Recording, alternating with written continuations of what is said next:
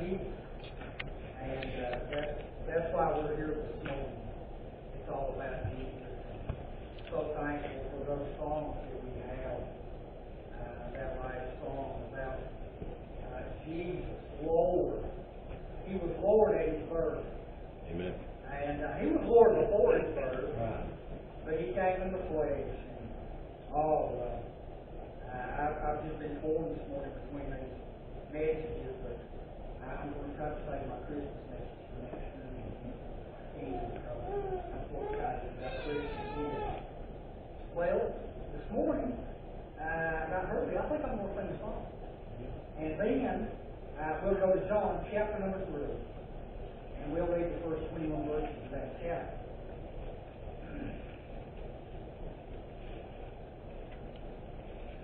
And I'm going to say this song here, it's called My Hope is in the Blood.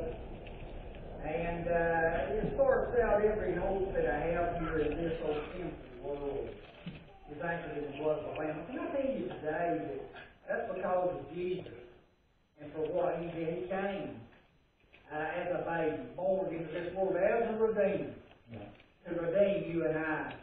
And I read it this week, not to save us in our sins, but to save us from our sins. Amen.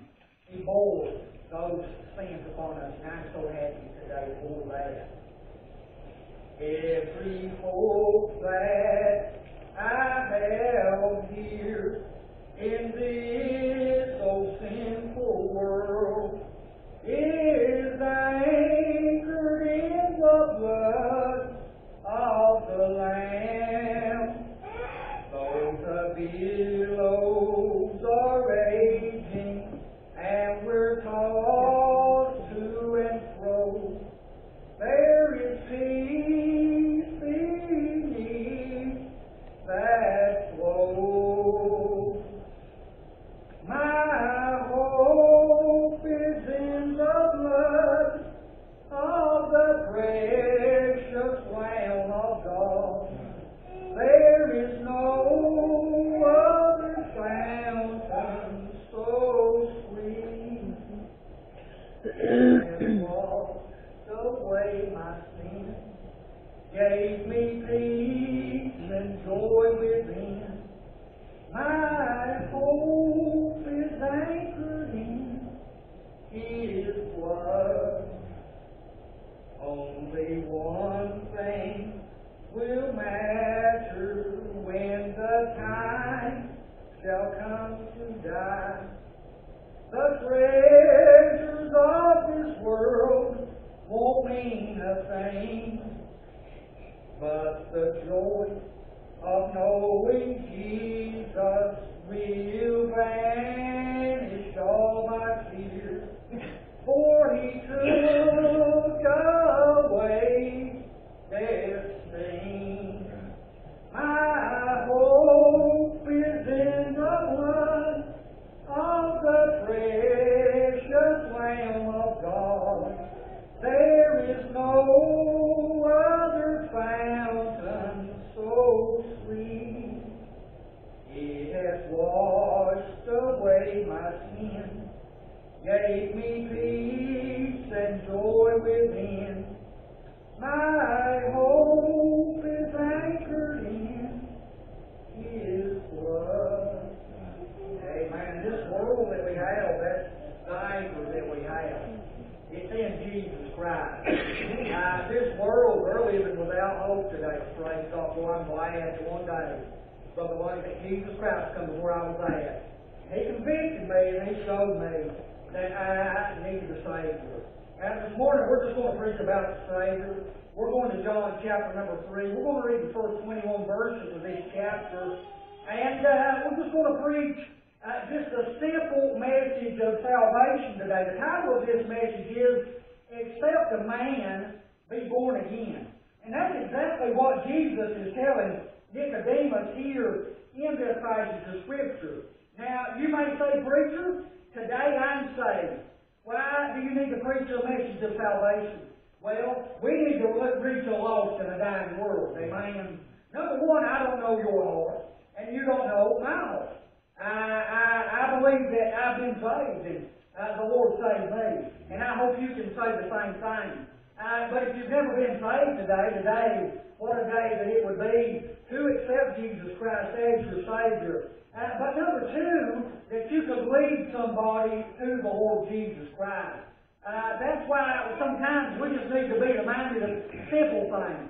Just like John 3:16, for God so loved the world, that He gave His only begotten Son, that whosoever believes in Him should not perish, but have everlasting life. And that's our job anyway. That's our job as Christians. Amen. The community around about us, where you live, where I live, there's multitudes of lost folks. And as Brother Greg was praying, as he said, to be alive to a lost and a dying world. And I believe that's what Jesus wants us to be. John chapter number 3, verse number 1, let's get into this. There was a man of the Pharisees named Nicodemus, a ruler of the Jews. The same came to Jesus by night, said unto him, Rabbi, we know that thou art a teacher come from God, for no man can do these miracles that thou doest except God be with him. Jesus answered and said unto him, Verily, verily, I say unto thee, except a man be born again, he cannot see the kingdom of God. That's significant. That Jesus will say that to him probably 3 different times through this passage. But he just made a compliment to the Lord Jesus Christ. He said, these miracles thou doest no, except God, no man can do them except God be with him. And Jesus didn't even acknowledge what Nicodemus said. He just caught him off guard. I say unto thee, except a man be born again, he cannot see the kingdom of God. Nicodemus saith unto him, how can a man be born when he is old? Can he enter the second time into his mother's womb and be born? And remember, this was a new concept. Jesus is bringing, you must be born again to the world right here. Jesus answering, Verily, verily, I say unto thee, except a man be born of water and of the Spirit, he cannot enter into the kingdom of God. That which is born of the flesh is flesh, that which is born of the Spirit is spirit. Marvel not that I said unto thee, ye must be born again. The wind bloweth where it listeth, and thou hearest the sound thereof, and canst not tell whence it cometh, and whither it goeth. So is everyone that is born of the Spirit. Nicodemus answered and said unto him, how can these things be? Jesus answered and said unto him, art thou a master of Israel, and knowest not these things? Verily, verily, I say unto thee, we speak that we know, and testify that we have seen, and ye receive not our witness. If I have told you earthly things, and ye believe not, how shall you believe if I tell you of heavenly things? And no man hath ascended up to heaven, but he that came down from heaven, even the Son of Man which is in heaven. And as Moses lifted up the serpent in the wilderness, even so must the Son of Man be lifted up. And that's Jesus there prophesying what death that he would die, that whosoever believeth on him should not perish, but have eternal life. For God so loved the world that he gave his only begotten Son, that whosoever believeth in him should not perish, but have everlasting life. For God sent not his Son into the world to condemn the world, but that the world through him might be saved. He that believeth on him is not condemned, but he that believeth not is condemned already, because he hath not believed in the name of the only begotten Son of God. And this is the condemnation, that light is come into the world. And men love darkness rather than light, because their deeds were evil. For everyone that doeth evil hateth the light, neither cometh to the light, lest his deeds should be reproved.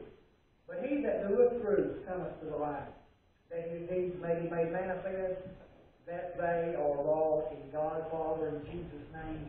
Thank you for the reading of the precious word today. We pray, God, that you touch us today, God. We pray, Lord, for your Holy Spirit to bless us here today, God. And Lord, what you do for us, we'll thank you and we'll praise you. In Jesus' name, amen and amen. Our subject here today, of course, in this passage of Scripture, is the subject of salvation and the new birth and being born again. And Jesus here is bringing a concept. You have to understand that Nicodemus has been raised as a Jew. He's still schooled under the law. And Jesus has just said to him, "Ye must be born again." It's the new birth.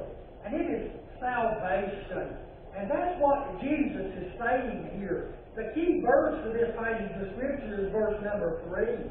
"Verily, verily, I say unto thee, except a man be born again, he cannot see the kingdom of God." And in studying the Gospels, I want to say this just by way of introduction. In the book of Matthew, Jesus is revealed as the branch of David. In the book of Mark, he's Jehovah's servant. In the book of Luke, he's revealed as the human divine one. Lord willing, we'll touch on that a little bit next Sunday. He's the one who come to seek and to save that which was lost. He's the one that's touched with the feeling of your infirmity. But here in John has a unique look at the Lord Jesus Christ as the human divine one.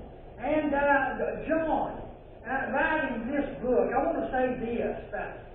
John, he discloses Jesus' identity with his very first words of this book. He said, "In the beginning was the Word, and the Word was with God, and the Word," praise God, hallelujah, the Word was God. The rest of the book, it follows that theme. I want to say this also by way of introduction. That the book of John, it's the gospel of the Lord Jesus Christ written by John. He was John the Beloved. John, this great man, this disciple of the Lord, he's the one that laid his head over on Jesus' book. I imagine sometimes that John, what it would have been like for him to have heard the actual heartbeat of the Lord Jesus Christ. He laid his head over on the bosom of the Lord. And he had a very personal relationship with the Lord Jesus Christ. And he presents Jesus as the Christ, 100% God and 100% man. One writer said the only 200% man that ever lived. Praise God. Boy, hallelujah. Boy, I'm glad today, church, that I'm serving a God like that. Amen. That I'm serving the Lord Jesus Christ. That came, praise God. He came through the womb of a virgin. Amen.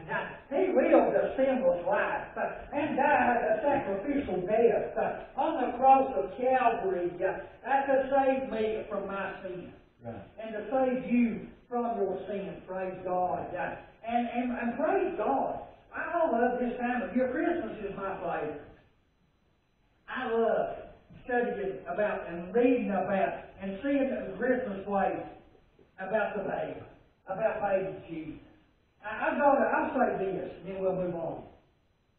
There's a Christmas movie that I watch every single year.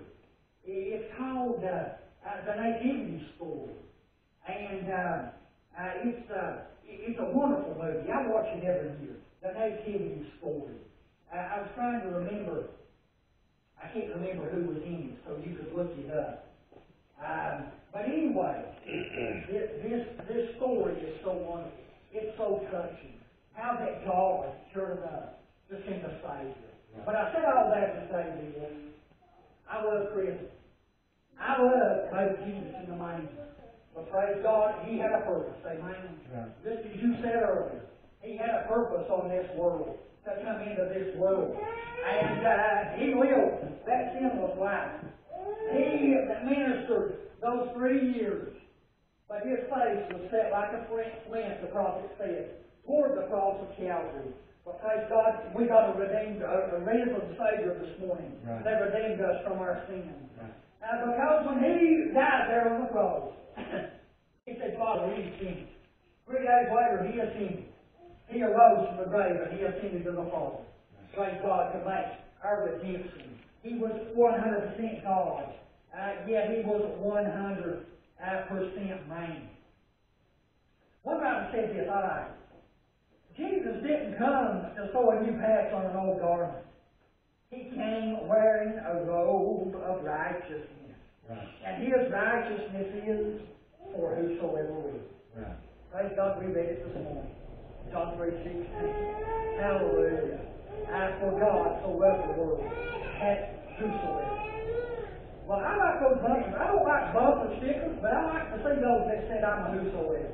Right. I'm a whosoever person this morning. I'm glad that Jesus came. And you're a whosoever this morning too.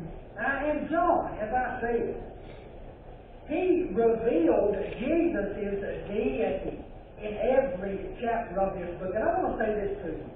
His true identity is revealed through the titles that he has given in the book of John. And one of them is the Word, the only begotten Son of God, the Lamb of God. Hallelujah. John the Baptist said, behold, the Lamb of God, which taketh away the sins of the world. Another title, and another deity title given to him is the Son of God, the true bread. Amen. He didn't come just to fill stomachs. He came to save souls. He's the Son of God. He's the true bread. He's the resurrection and the life and the true vine. But you will also find here in the book of John the great I am statement that Jesus uses to affirm His pre-existence as eternal deity. That's what the I am statements do. I am, He said, the bread of life. I am the light of the world. I am the door. I am the good shepherd. I am the resurrection and the life. I am the way, the truth, and the life. I am the true vine. And the greatest sign of all is the resurrection of the Lord Jesus Christ. In which, in the book of John, He shows Himself 7 times to the apostles after, praise God, His resurrection. Hallelujah. What a Savior that we have here in the book of John. And it's written, listen, to show the necessity of the new birth. That's what we're studying here today. The necessity of the new birth. Ye must be born again. He says it in verse number 3, and he says it again in verse number 7. So certainly, that is the most important. The most important thing that you can know, just as we sang in that song, when it comes time to go, is that you've been born again. Amen. That you have been born again. That you have been washed in the blood of the Lamb. Amen. That is so important. I wrote this down. I like this. Man without God is nothing.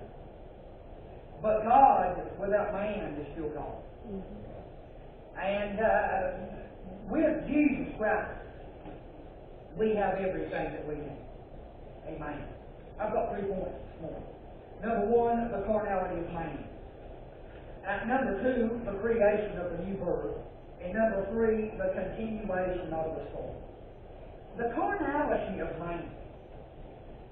Carnality simply means the fleshly lust or desire or indulgence of these lusts, the sensuality and grossness of the mind or desire, the love of sensual pleasure. We're talking about the carnality of man.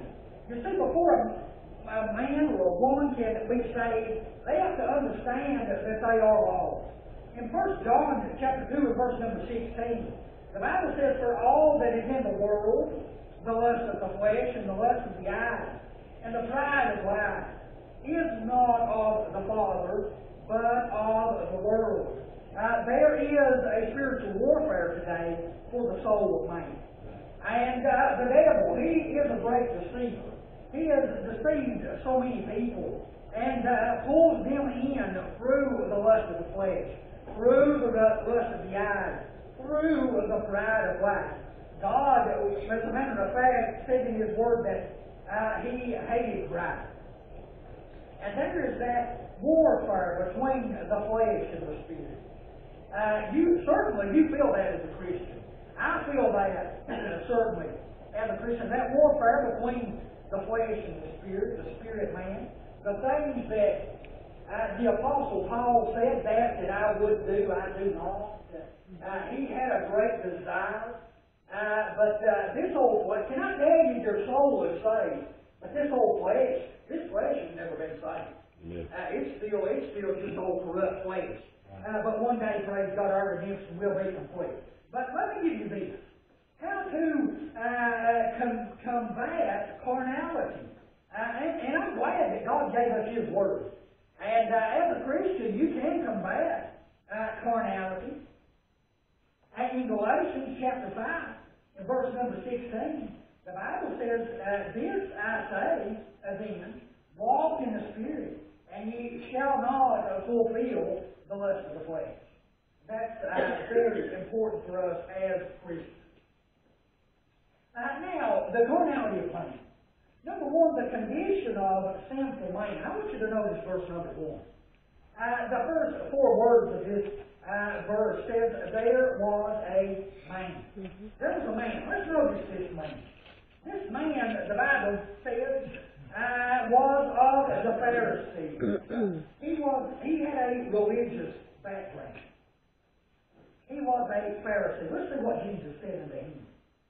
Jesus said in verse number 3, verily, verily, I say unto thee, except a man be born again, he cannot see the kingdom of God. In verse number 5, he said, except a man be born of water and of the Spirit, he cannot enter into the kingdom of God. That which is born of the flesh is flesh. That which is born of the Spirit is spirit. And what Jesus is telling this religious man is there's a necessity for the new birth. Amen? It's regeneration. I like what the footnote of my Bible says.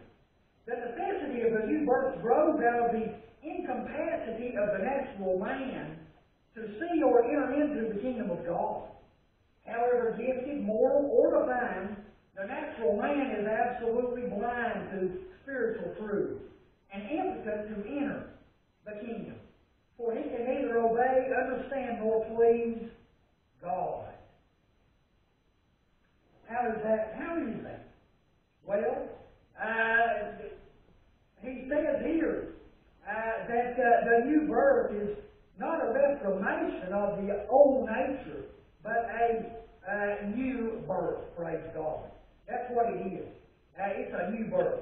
Revelation 21:27 says, and there shall, he's talking about the New Jerusalem, in no life enter into it anything that defileth, neither whatsoever worketh abomination or maketh a lie, but they that are written in the Lamb's book of life. Praise God. When you were born again, your name was written in the Lamb's book of life. Praise God.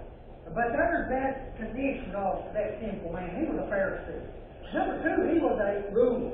The Bible says he was a ruler of the Jews. He was a leader. His very name means conqueror, and he was no doubt of the Sanhedrin court. We've already went through that footnote there in my Bible, but these verses come to mind when we're talking about that regeneration or that new birth that a man or a woman has to have to please God. Listen to these scriptures. Psalm 51:5 says, behold, I was shapen in iniquity, and in sin did my mother conceive me. Jeremiah 17:9, the heart is deceitful above all things, and desperately wicked. Who can know it? And in Mark chapter number 7, verse 21 through 23, for from within, out of the heart of man, proceed evil thoughts, adulteries, fornications, and murders, theft, covetousness, wickedness, deceit, lasciviousness, an evil eye, blasphemy, pride and foolishness. All these evil things come from within and defile the man. 1 Corinthians 2:14. But the natural man receiveth not the things of the Spirit of God, for they are foolishness unto him. Neither can he know them, because they are spiritually discerned. Romans chapter 8 and verse number 7, because the carnal mind is enmity against God.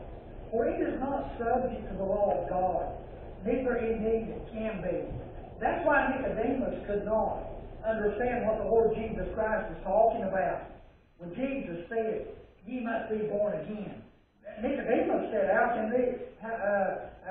a man be born when he was old? Can he enter a second time into his mother's womb? The carnality of man. That was the condition of sinful man. But in verse number 2, we're going to notice the conviction of sinful man. He came to Jesus by night. In John 14, in chapter number 6, Jesus said, "I am the way, the truth, and the life. No man cometh unto the Father but by me." And Nicodemus was coming to the Lord. I don't know what Nicodemus' motive was for coming to the Lord Jesus Christ or coming to him that night. I could only speculate. But I believe he wanted something from the Lord. Amen. He wanted to talk to Jesus. He had heard about Jesus. And he wanted to understand something about the Lord. There's that conviction of the sinful man. A recognition of who man is. Romans chapter number 3 and verse number 23. For all have sinned and come short of the glory of God. Nicodemus said unto Jesus in verse number 2, "For no man can do these miracles that thou doest except God be with him." So Nicodemus knew enough to know that God was with Jesus. And he's trying to find out who Jesus really is. Well, I'm glad for the day. I praise God when I wanted to find out who Jesus really was. When I came to Jesus, just as Nicodemus did. The conviction of sinful man. The recognition of who Christ really is. And the conscience of sinful man. Man has a conscience. We know that man has a conscience. That's the way God has made him. The carnality of man. To be saved, first of all, you have to understand that you're in a lost condition. Number 2, the creation of the new birth. We'll see that in verses number 3 through 8. And then I'll say this in reference to that. In 2 Corinthians chapter 5 and verse number 17. Wherefore, if any man be in Christ, he's a new creature. All things are passed away, behold, all things are become new. You see, I really believe that Nicodemus got saved. I really do. If you read on through the book, it'll reference Nicodemus on over there coming with the disciples after the Lord Jesus Christ was crucified. And so I believe in Nicodemus. I believe that he got part in that new birth. And as I studied this, and I thought about the new birth, 3 things came to my mind. Number 1, the wonder of birth. The wonder of birth. When an infant is born, I thought about, it's been a long time since my youngest was born. But it ain't been too long since these babies were born. Especially this little wee one out here. Yeah, she was just born just a few months ago. When was it? March, April, May. Oh, praise God. Bless his little heart. Now, this little young'un, what I want to tell you is this little child, it was just born in May. And I want to tell you, as a child of God, when you become born again, and Jesus forgives you for your sins, don't you get hold of it. That baby, when it was born, it ain't got no past. But it always got the future. When she was born. You realize when you become born again, Jesus took your sins. Amen.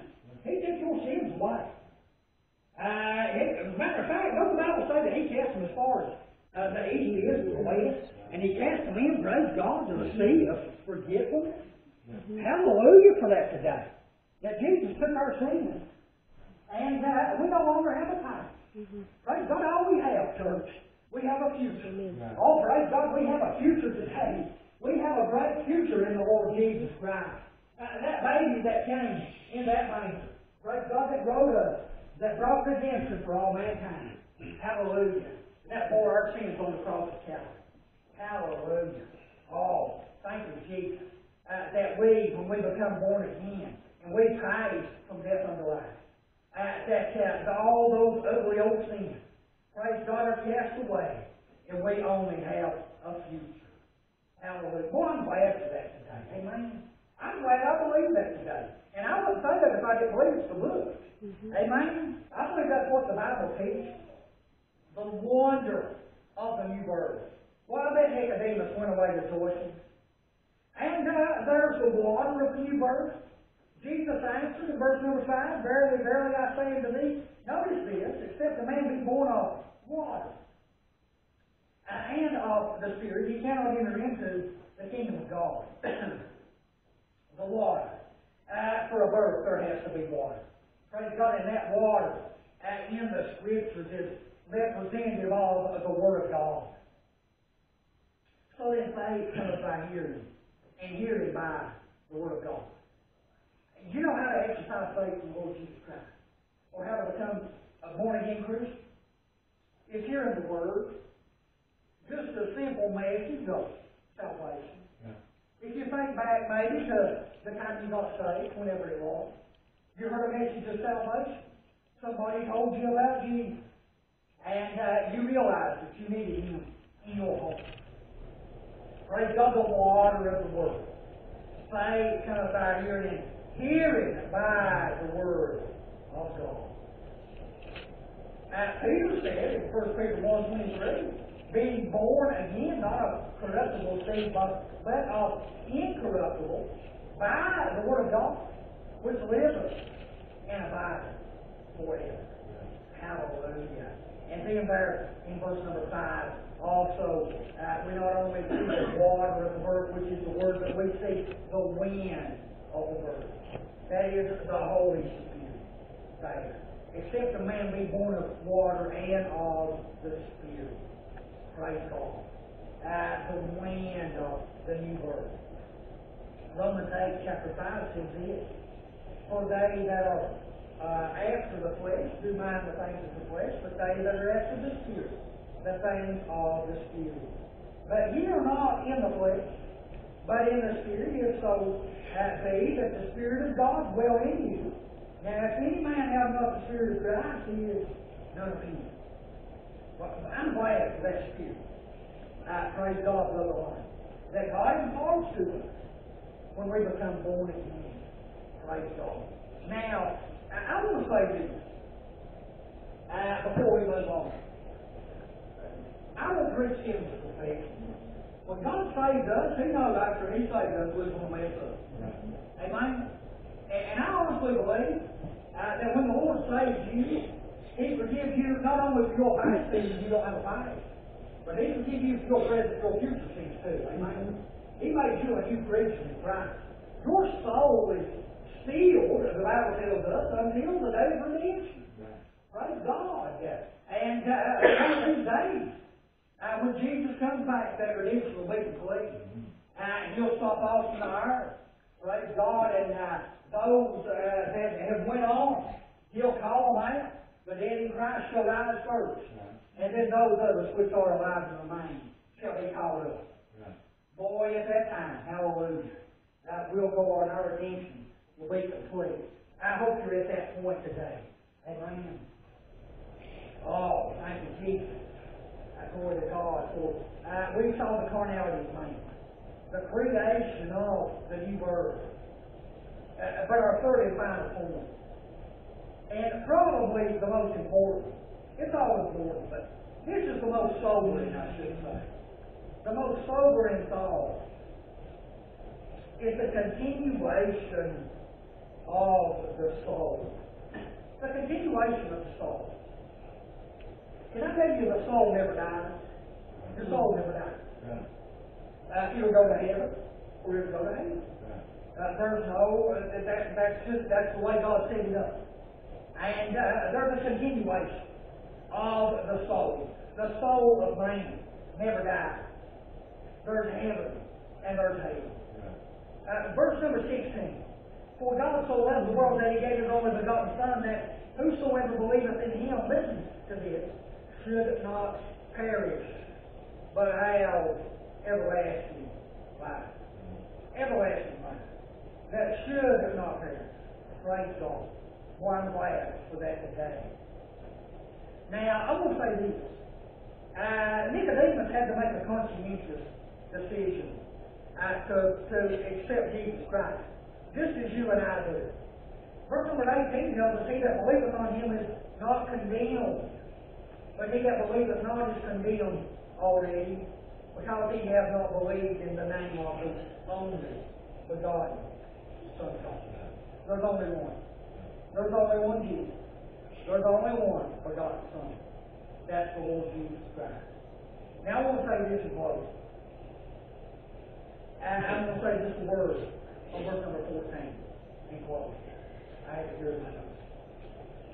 This is important. I want to say this.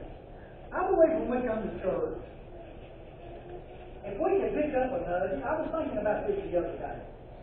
If we can pick up a nugget of truth out of the Word of God to take with us back out into the world, I believe it's worth coming out to the house of God.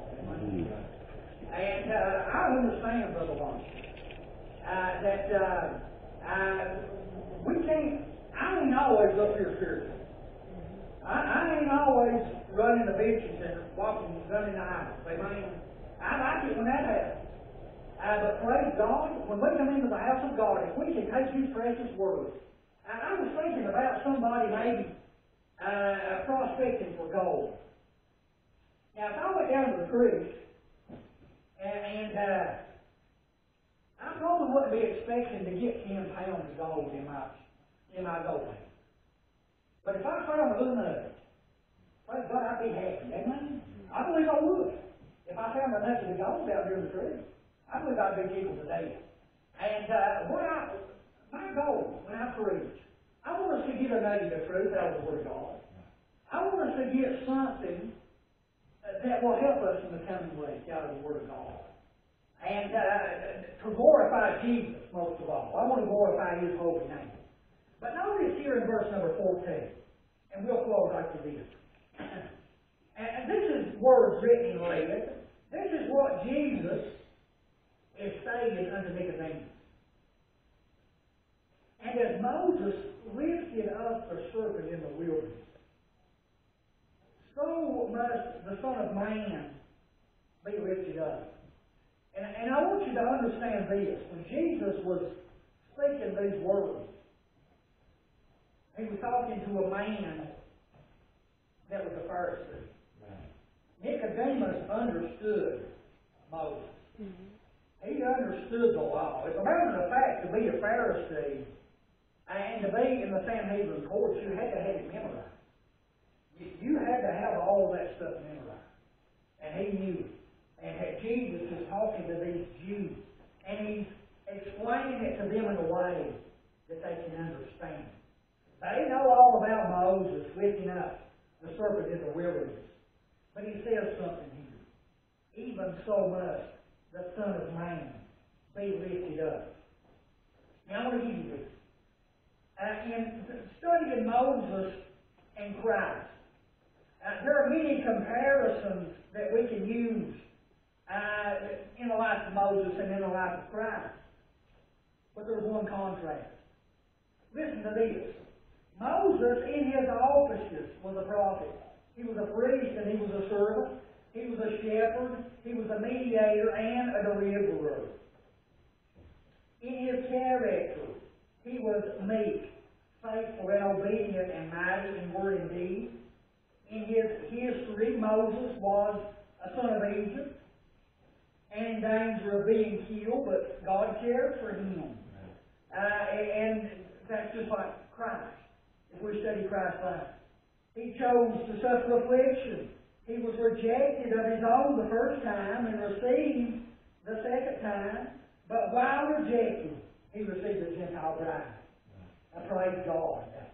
That's just like Jesus. Amen. Jesus was rejected of his own the first time. And he received the Gentile bride. Praise God. That's us. That's the church.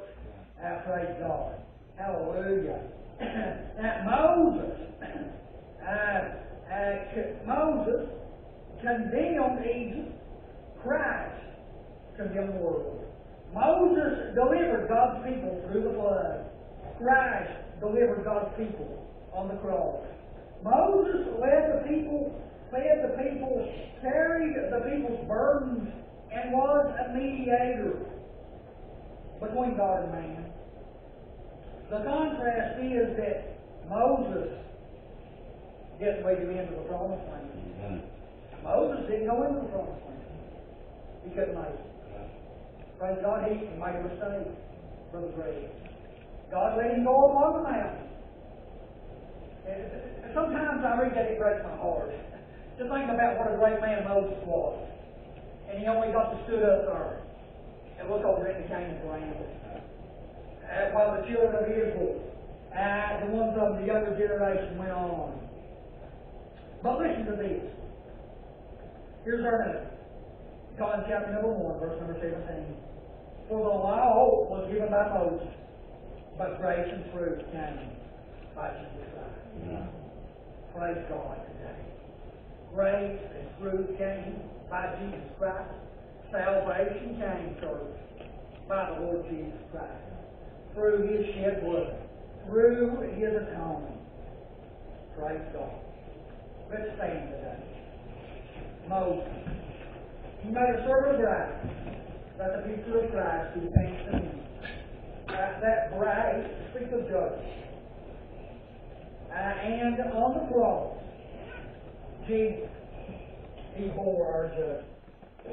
The serpent was not, in effect, lifted up. Jesus Christ was lifted up above the world. And He's still drawing today. Come unto me. Come unto me. All you that labor and heavy laden, and I will give you rest. I believe He's calling to the sinner today. Come unto me. Come unto me. I will give you rest. I will take your sin burden from you, and I will make a new Christian out of you. Let's pray today. Father, in Jesus' name, I want to thank you today. I want to thank you for this time. God, I pray today, Lord, for your word, that it will go out today. That it will go out, God, not only in these 4 walls, but God, Lord, help me, Jesus, this coming week, to be more of a light and more of a witness unto you. As every head still bowed, I would like to ask you today, as you search your heart, if you do not know today that you've been born again, I would ask you to raise your hand. I want to pray for you. If there is anyone, if you do not know that you've been born again, I want to pray for you. I will not embarrass anyone. Father, in Jesus' name, I thank you for this time. I thank you for these folks. God, I pray that you bless them today. God, I pray that you bless us as we go out of these walls. And Lord, I pray today for the mighty working of the Holy Spirit. God, my prayer is that you will bless this church. God, that you will help this church. That God, that you will grow this church. That there will be a mighty presence and power of your Holy Spirit here. Help us, God, as we go out. Help us, Lord, God, as we will come back here Wednesday night to practice the Christmas play.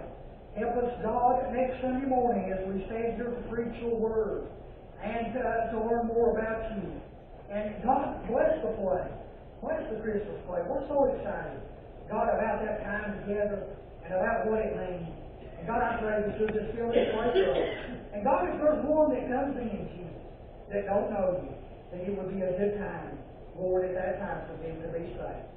God, we pray that you'll be able to guide, lead, and direct us. Dismiss us in your power and in your fear. And what you do for us, Lord. We'll thank you. We'll praise you in your sweet and your holy name. We love you. Amen. Amen. Anybody got a word?